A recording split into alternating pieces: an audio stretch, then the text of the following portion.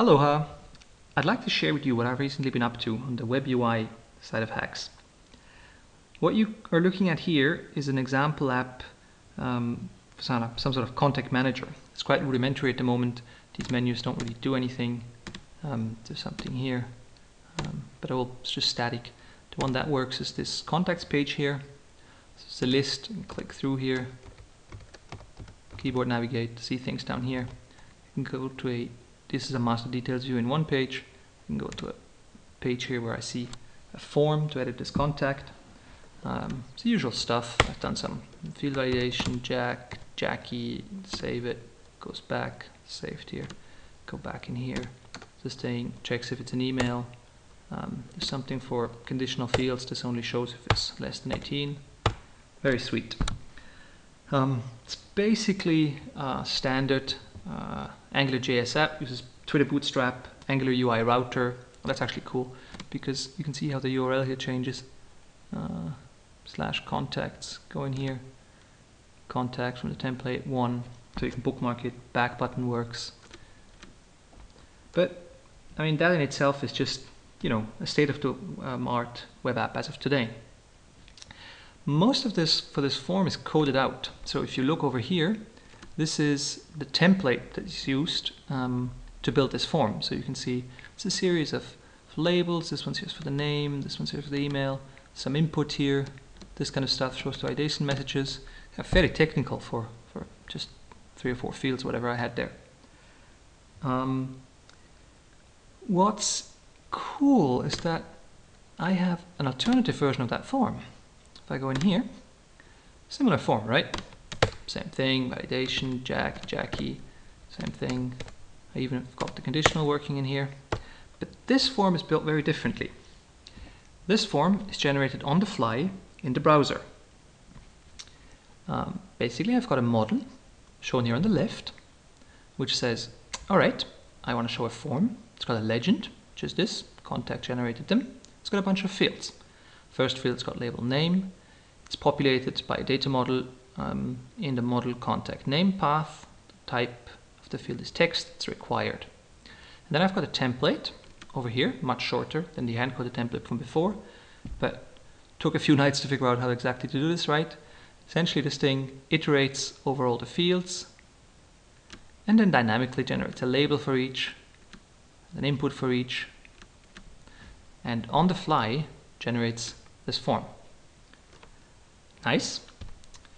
Okay, the real cool thing for doing this in this architecture, this what I call MUI approach, which is fully browser-based, is that I can live edit this. Check this out. Suppose this label here should really be first name. Model on the left, live view on the right. This on the right is not some sort of preview rendering. This is the running app.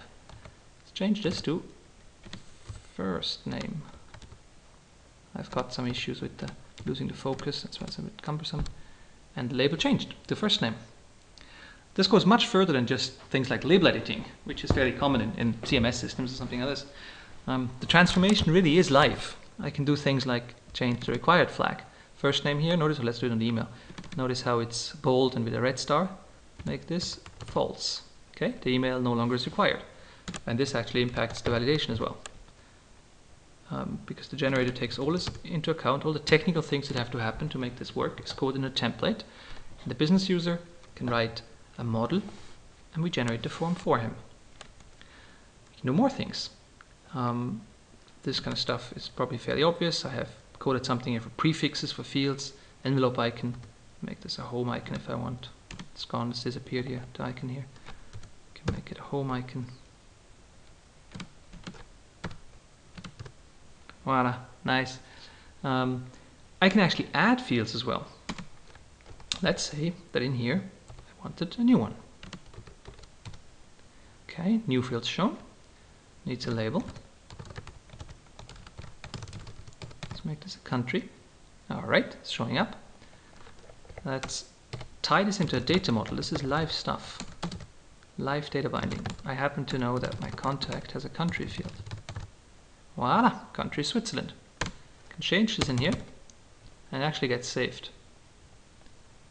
So you can see how it's got constants for labels or required fields. It's got navigation path into data model.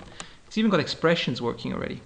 So this thing here is not hard-coded, no JavaScript in JS, but just an expression in the model down here. Thanks to JavaScript's dynamic nature and some AngularJS magic, this is actually working. Let's say change the age to be lower than 10. Then a 12-year-old doesn't have to show the parents' email, but a 9-year-old does. All right. So far so good. Pretty cool, isn't it? There's one additional thing I have to show you before you go. So far I've changed the model on the left-hand side here, and you've seen how the live generator updated the UI. Imagine how this could be extended. I could write models and generators for lists or for these menus over here or what have you. I can also do it in the other way because this is two-way data binding. This thing here really actually shouldn't be first name. I really want it to be name actually. No big deal. I can edit live. I changed the representation in the running app, not a preview, running app. And over here my model got changed. Okay, it's got an MBSP in here, which we don't want.